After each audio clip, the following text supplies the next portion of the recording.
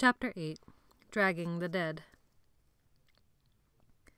They all turned and looked at the pile of soggy corpses. Sebastian stood with his mouth open, his eyebrows frowning. Jonathan had already thought that through. "The freezer," he said. "Otherwise they'll—" He stopped and grimaced, then shrugged. "We have to put them in the freezer." Sebastian nodded at him. "That makes sense," he said. "The freezer's a long ways away," Tony said. Sebastian raised his eyebrows at him. "Then we better get started." Sebastian did the math of 8 bodies and 16 boys and assigned each body to 2 boys.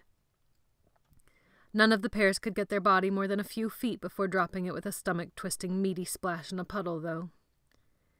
Dead bodies are heavy, it turns out.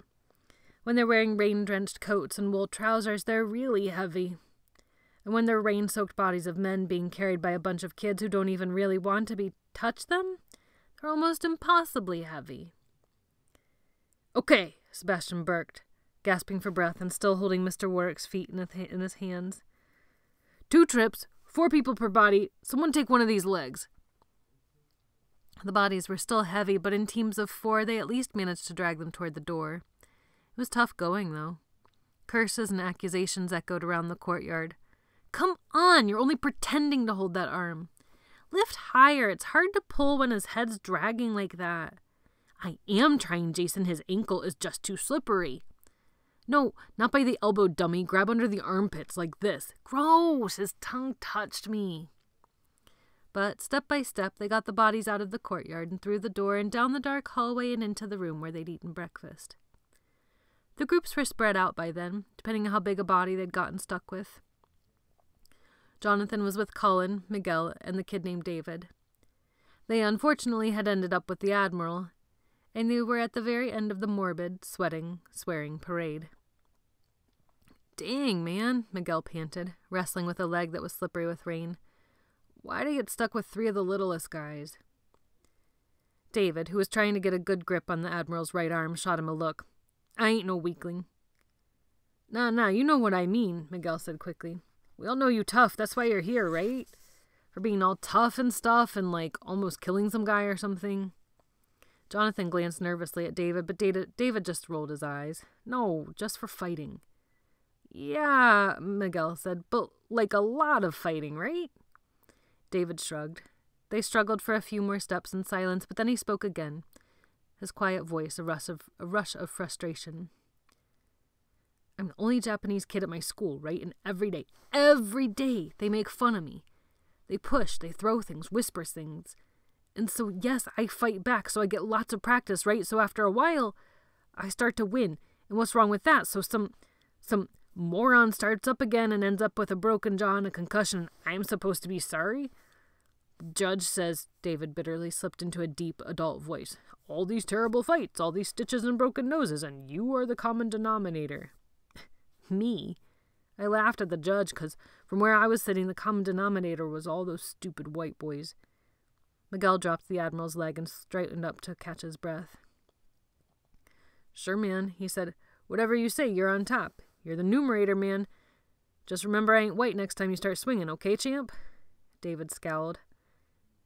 "What about you?" he asked. "What are you in for?" Miguel shrugged. Truancy. I'm not, like, super great at showing up to school, you know? My folks chose to send me here to fix my attitude. Can you believe that?" A grin spread across his face. "But look at me now, choosing to stay here, when we could go home. I'm reformed." He looked around at them, waiting for a laugh, but they were all too tired and out of breath. Jonathan gave him a little smile and wiped the sweat from his forehead.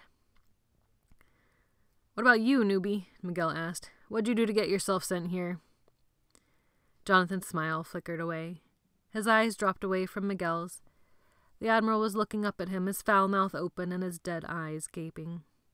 "Come on," Jonathan said. "Let's get this over with. This guy ain't getting any lighter."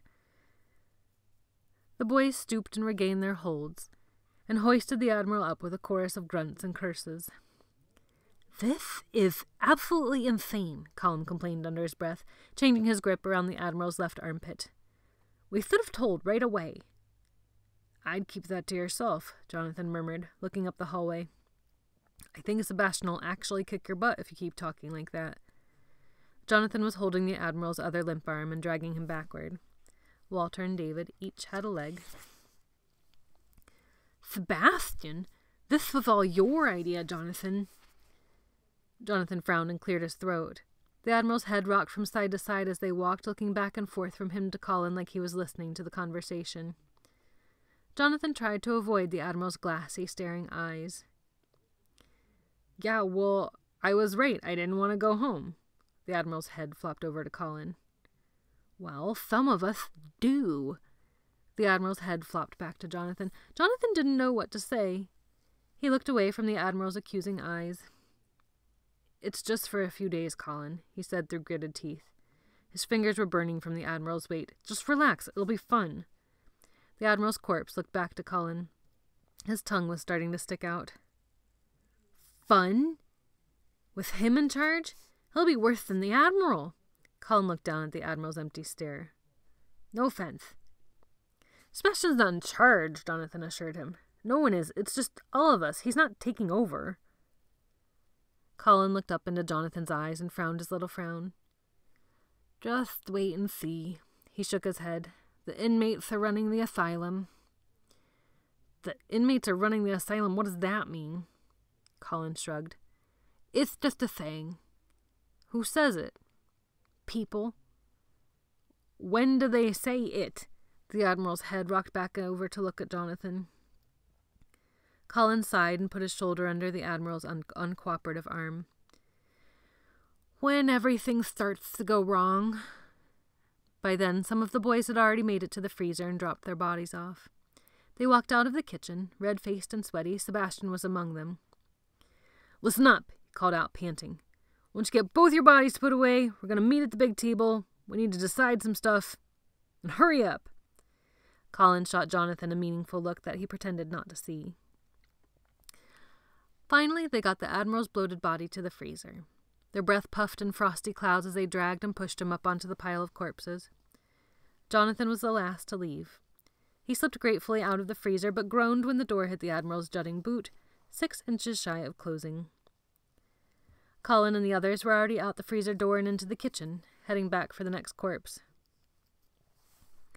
He kicked at the Admiral's boot, but his leg was stiff and the boot wouldn't budge. He sighed and looked over his shoulder and reluctantly walked back into the freezer. He grabbed the Admiral under both armpits and heaved, trying to twist him over and higher up on the pile of bodies. As he did so, he heard a metallic clanging and looked down. A key had fallen out of the Admiral's jacket pocket. It was a big key, rusty and old-fashioned. Jonathan glanced around and shivered. He picked up the key and slipped it into his pocket, then gave the Admiral one last push to clear the door and walked out to rejoin the rest of the boys.